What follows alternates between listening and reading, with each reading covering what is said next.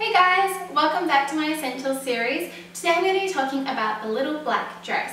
And mine isn't your typical black dress. It's not fitted, it's not tight, it's a halter neck, it's slightly backless. It's not necessarily appropriate for every day, but there are a few little tweaks and different ways that I wear this which change it up and make it appropriate for a few different occasions. So keep on watching to see how I style it.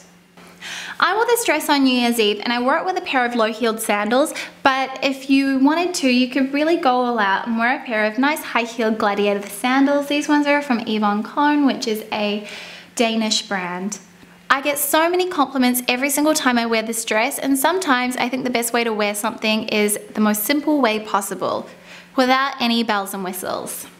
Given this dress is backless, you probably wouldn't think that there's a way to remix it for the office, but I found it, and I wear a merino skivvy underneath this in the winter time with a pair of high-heeled loafers. It does remind me a little bit of wearing a jumper dress when I was little, but I really like how this looks, and a lot of people think that the skivvy and the dress are one piece. They don't realize they're two separate pieces, and I get comments on this all the time too. People love it.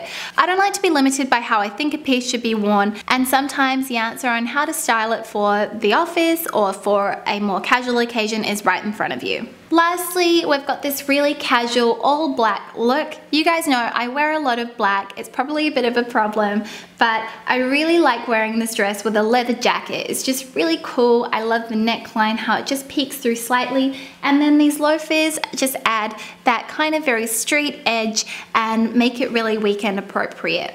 So that's how I would style this dress. Obviously, if you've got a different kind of black dress, then you're going to be able to wear it differently. You could wear it with a really long cardigan as well. I think that would be really chic with some nice heeled sandals.